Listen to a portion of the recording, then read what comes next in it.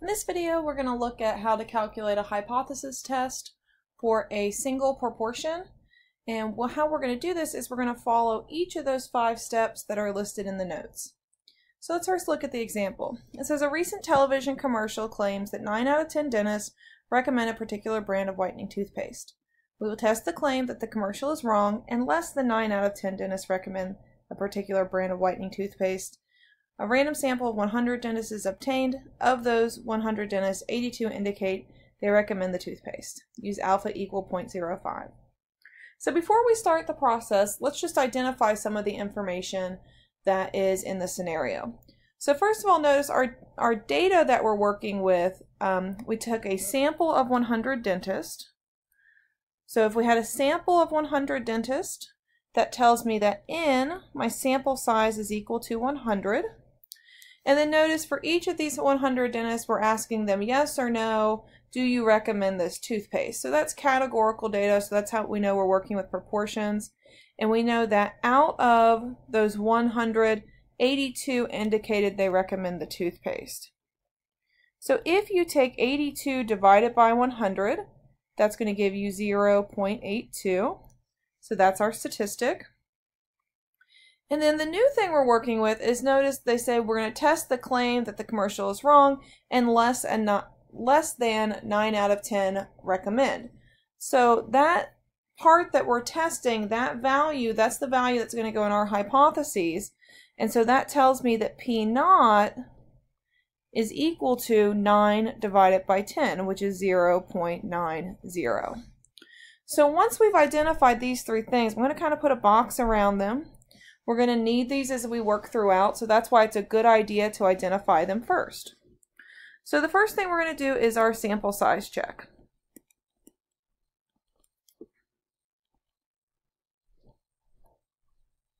Now when you worked with confidence intervals and you did your sample size check, you would check N times P hat.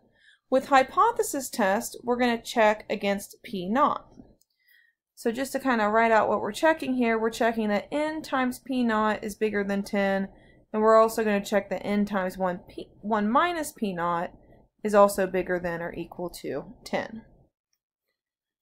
All right, so N in this case is 100, so if we take 100 times P naught, so that's 0.90, well, that's going to be equal to 90, and 90 is definitely bigger than or equal to 10. And then if we take 100 again, that's our N, times 1 minus our 0.90, that's going to be equal to 10, and 10 is also bigger than or equal to 10. So we have satisfied the requirements.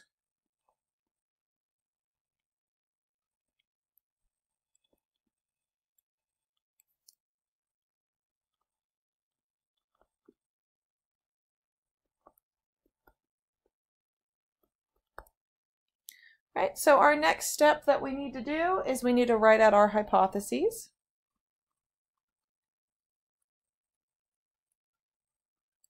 And you had practiced this in the last module.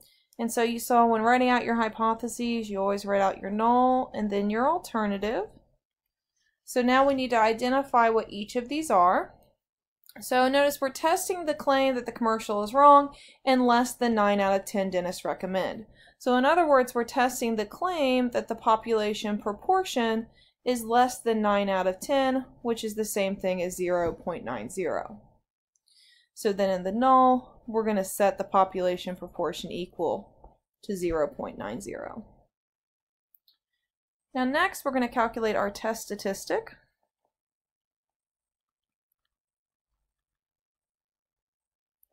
When working with a hypothesis test for a proportion, our test statistic is denoted by the letter Z.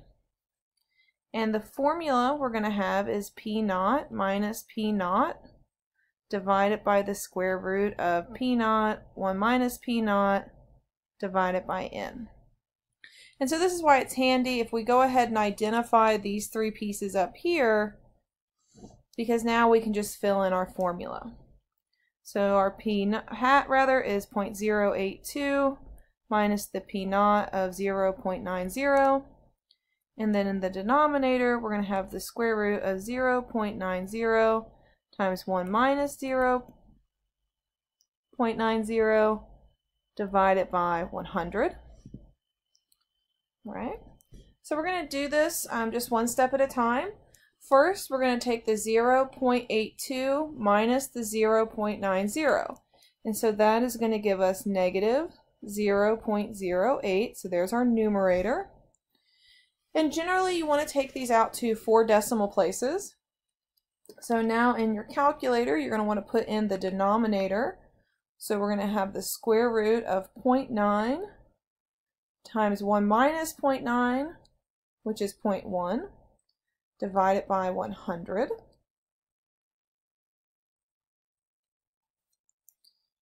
And again, you'll want to take this out to 4 decimal places, but in this case, it stops at 2, so we could put the trailing zeros if we wanted, but it really doesn't make a difference. That is a 0 there.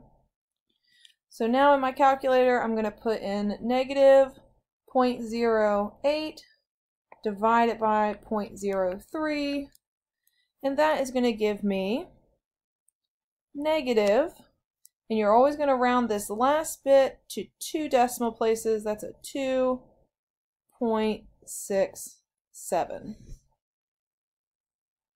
So again, always round your test statistic to 2 decimal places.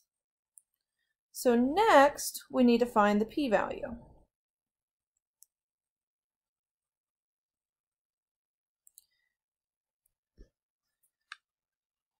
The work that you did in Module 7 working with the normal curve is going to come in really handy for finding the p-value. So what you're going to do, since we're working with a z, is we could draw a standard normal. And so remember that standard normals are always centered at 0.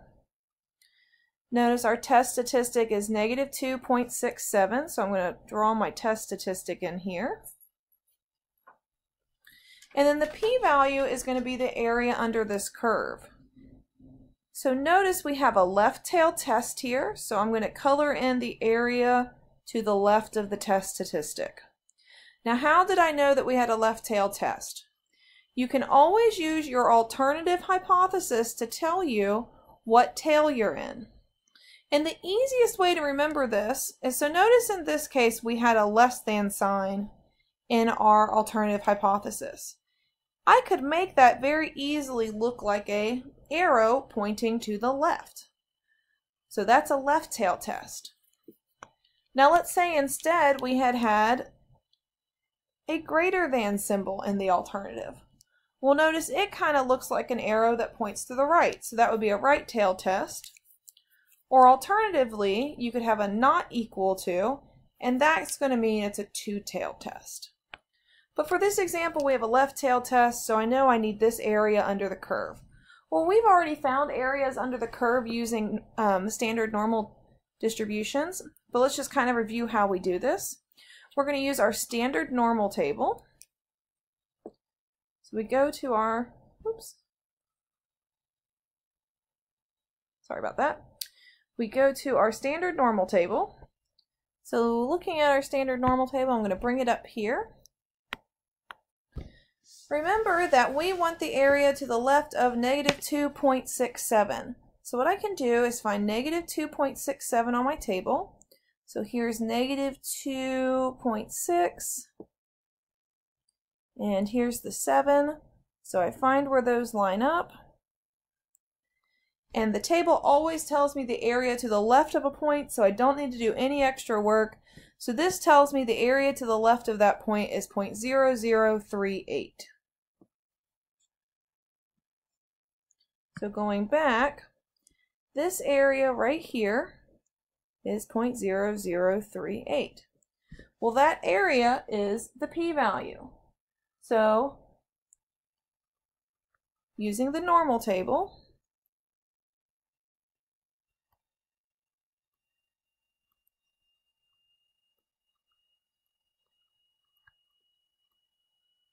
the p-value equals 0.0038. Okay, now remember all the way back up here at the top, we were going to use alpha of 0.05. So our p-value, which is equal to 0.0038, is less than alpha equals 0.05. And so now our very last thing we can do is write our conclusion. So while you're working on your homework, it's a good idea, you're going to structure these problems just like I'm doing in this video. Label each of your 5 steps, and then as you move through them, that way you'll know you're getting each of the pieces of information that you need to include. So now our conclusion, and these are just like the conclusions that you wrote in Module 11. So we're going to have at the 5% significance level, and we know we have 5% significance because alpha is equal to 0.05.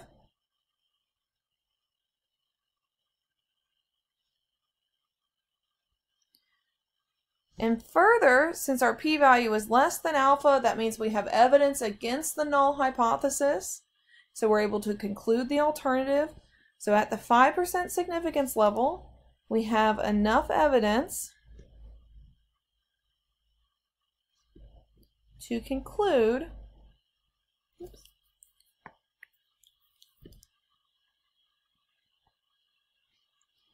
less than 90% of dentists recommend the toothpaste.